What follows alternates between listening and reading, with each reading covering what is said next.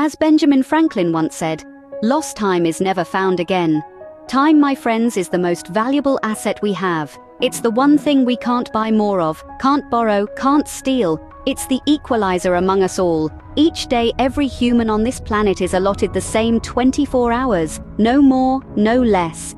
Time is a precious commodity, but how often do we let it slip through our fingers like sand in an hourglass? We squander it on things that don't matter, people who don't appreciate us, and activities that bring us no joy.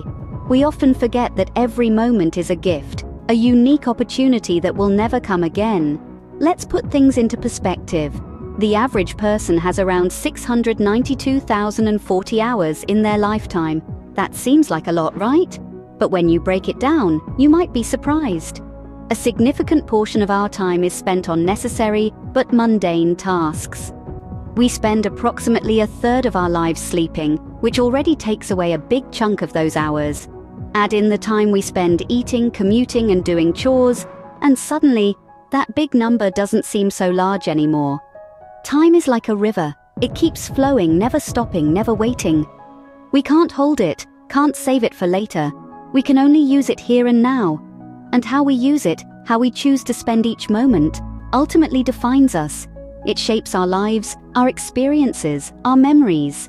Time is the silent, invisible currency of life. And like any currency, it's not about how much you have, but how you use it. Are you spending it wisely or wasting it frivolously? Are you investing it in things and people that enrich your life? Or are you throwing it away on things that leave you empty and unfulfilled? Time is the only resource we can't get back. Once it's gone forever. So let's make every moment count. Let's unlock the true value of time. Ever wondered how much your wasted time costs you? Think about it. How much of your day is spent on activities that don't serve any real purpose or contribute to your growth? More than you'd like to admit, right? Let's start with a fact that might surprise you. The average person spends around 2 hours per day on social media. That might not sound like a lot, but when you add it all up, it's a staggering 5 years and 4 months over a lifetime. 5 years and 4 months spent scrolling through feeds, watching videos, and clicking on links that, more often than not, add little to no value to our lives. But it's not just about social media.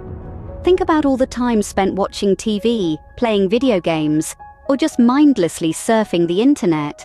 All those hours, days, and years lost to activities that offer temporary amusement but rarely contribute to our long-term goals and happiness. Now, imagine if we could reclaim even a fraction of that time and put it to better use. Imagine if we spent that time learning a new skill, reading a book, exercising, or even just spending quality time with our loved ones. You see, time is a currency, the most valuable currency we have. Unlike money, we can't earn more time. We can't save it, and we can't borrow it. We all get the same 24 hours in a day, and once it's gone forever. So when we waste time, we're not just losing hours, we're losing opportunities. Opportunities for growth, for learning, for creating, for experiencing. We're losing pieces of our lives that we can never get back. And it's not just about the big things, the little moments matter too. The 5 minutes spent daydreaming instead of focusing on your work. The half hour spent scrolling through your phone instead of going for a walk. Each wasted moment is a lost opportunity. So next time you find yourself mindlessly scrolling through your phone or binge-watching a TV show, ask yourself, is this the best use of my time? Is this contributing to my growth, my happiness, my life? Every minute wasted is a minute you'll never get back. So make sure you're spending yours wisely. So, how can we make the most of our time? Let's dive right into it. The first step is setting clear and achievable goals. Goals are like a compass. They provide direction and keep us focused. They remind us of what we want to achieve and why it's important. Remember, a goal without a plan is just a wish. So once you've set your goals, break them down into manageable tasks and set a timeline for each one. Next, we need to prioritize these tasks. Not all tasks are created equal. Some are vital to our goals, while others, not so much. Prioritizing helps us focus on what's really important and prevents us from getting overwhelmed with a mountain of tasks. A helpful method is the Eisenhower box. dividing tasks into 4 categories: urgent and important, important but not urgent, urgent but not important, and neither urgent nor important. Now let's talk about distractions. In our connected world, distractions are everywhere. The ping of a message, the allure of social media, the noise of the world around us, all competing for our attention. It's crucial to eliminate or at least reduce these distractions. You might want to try a digital detox or simply switch off notifications during work hours. So what are the benefits of good time management? Well, for one, it increases productivity. When we're organized and focused, we can get more done in less time. It also reduces stress. Knowing what needs to be done and having a plan to do it can help to alleviate the feeling of being overwhelmed. And finally, it gives us more free time. By working smarter, not harder, we can free up time to do the things we love, whether that's spending time with family, pursuing a hobby, or just relaxing. Remember, time management is not about cramming as many tasks into your day as possible. It's about simplifying how you work, doing things faster, and relieving stress. So let's make every moment count, because time, once gone, never comes back. But most importantly, you need to start valuing your time. Imagine for a moment that time is a currency.